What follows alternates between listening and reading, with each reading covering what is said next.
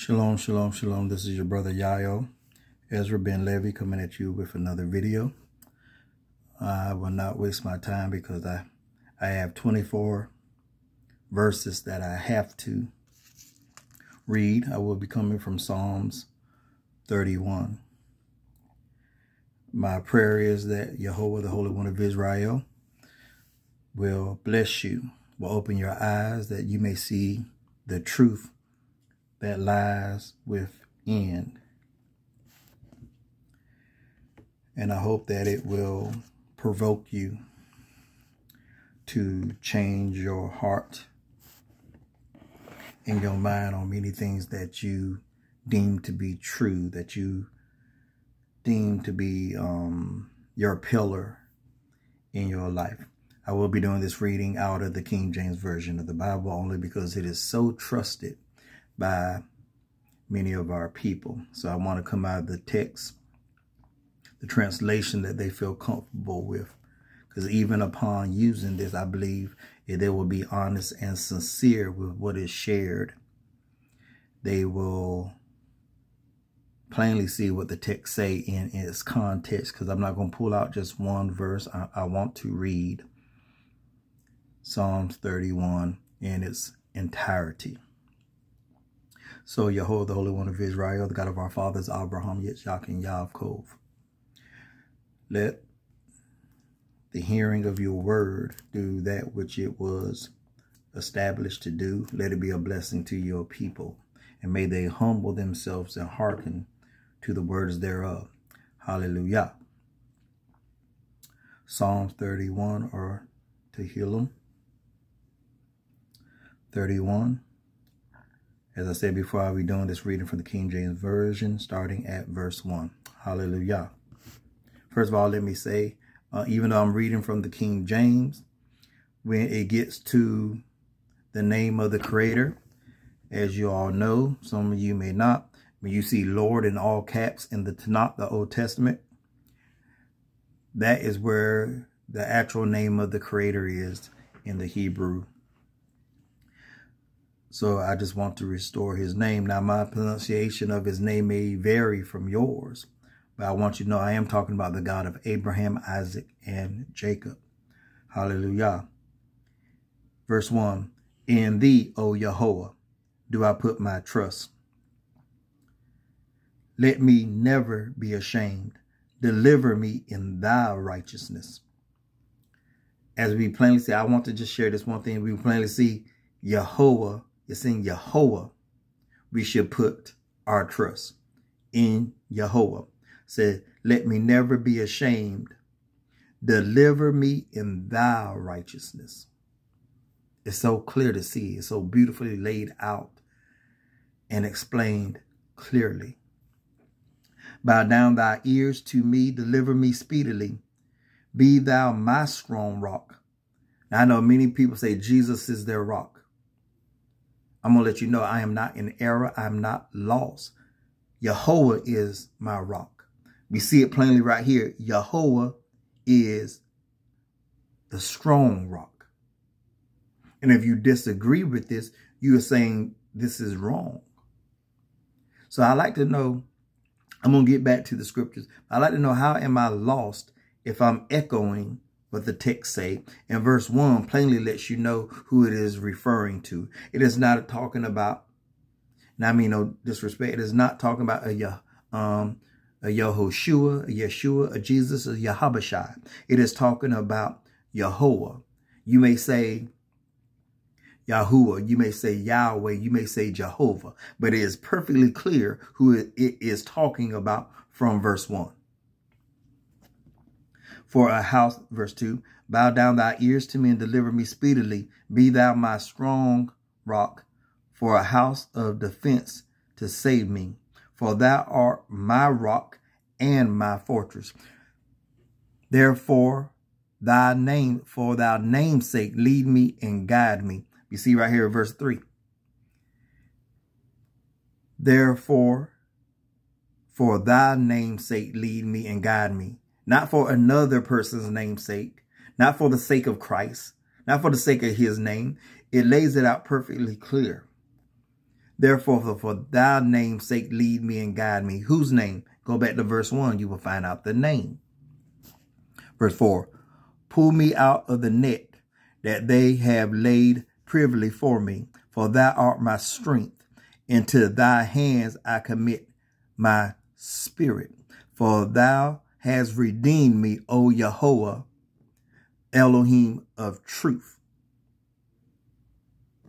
So we plainly see.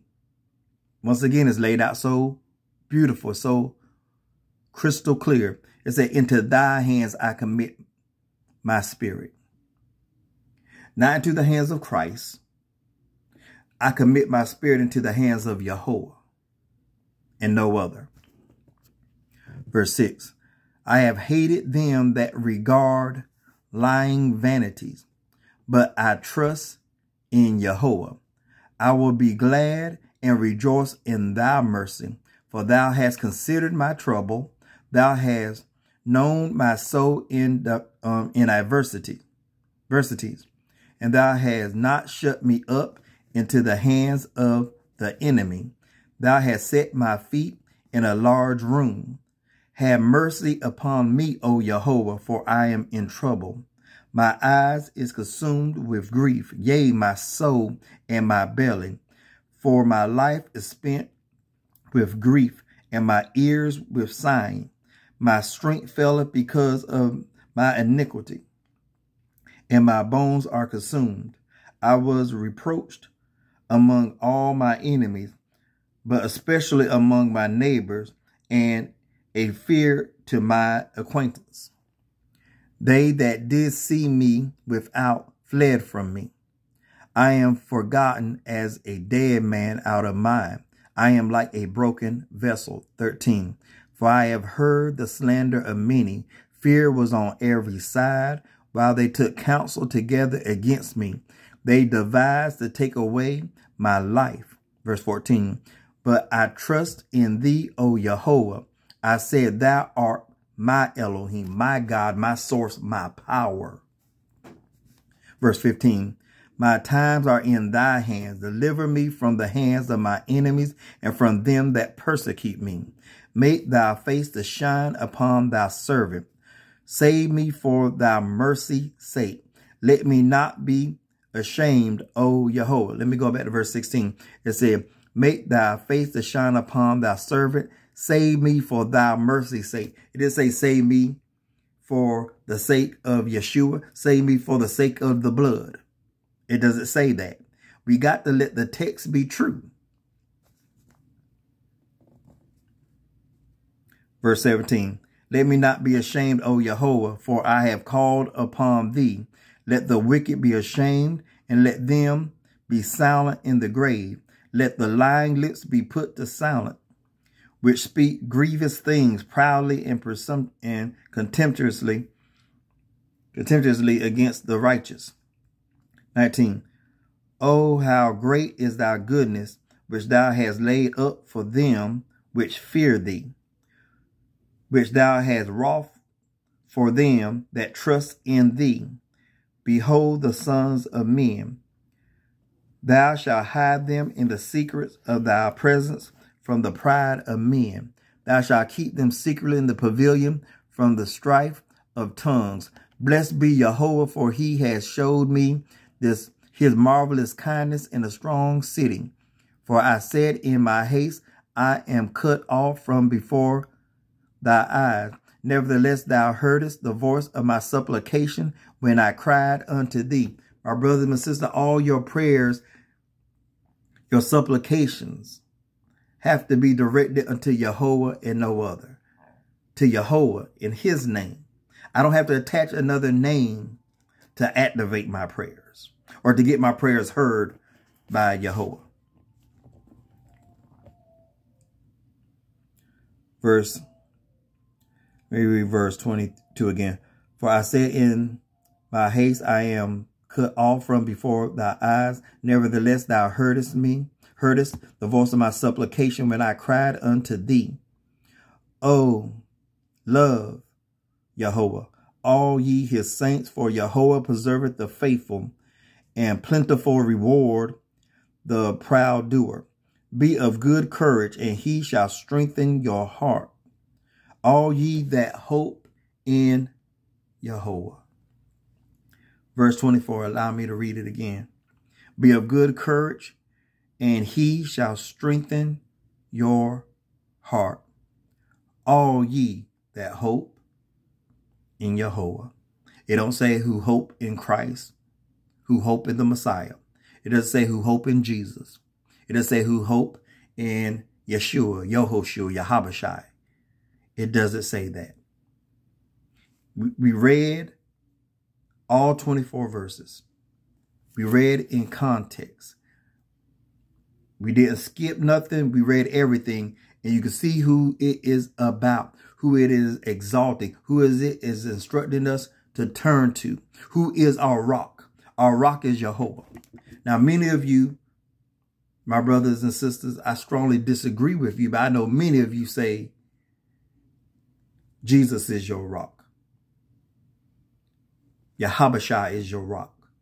But that's not what we see in the scriptures. And when I say scriptures, I am speaking of what you call the Old Testament. The Tanakh, the Holy Scriptures, is laid out crystal clear who is our rock, who is our shield, who is our buckler, who is our redeemer, who is our healer. It is Jehovah, the Elohim of our fathers, Abraham, Yitzhak, and Yaakov. So my brothers and my sisters, take the time to read this again. Meditate, be honest and sincere with what is written in the text. Shalom.